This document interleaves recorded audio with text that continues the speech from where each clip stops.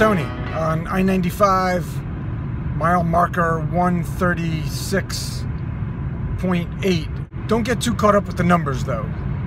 If you're working with a donor who is making gifts and they're just not what you're always looking for, but they tell you that they wish they could do more, stay with them. Don't get too hung up on the gifts that aren't coming. Listen to their sentiment,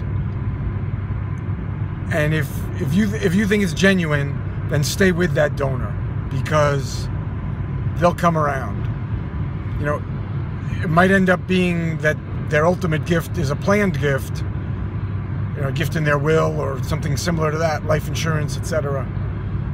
But whatever it is, don't give up on them. If you believe them and they are making consistent gifts, then stay with them. This is a relationship business.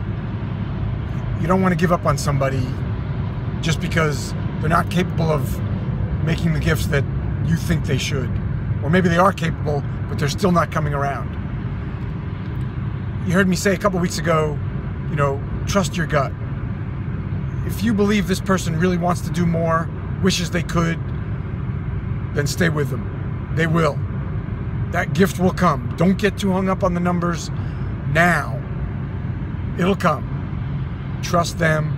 Trust your gut. You know when a relationship is right, whether it's personal or professional. Hope this helps you out. Mile marker 140 now. I'm heading north.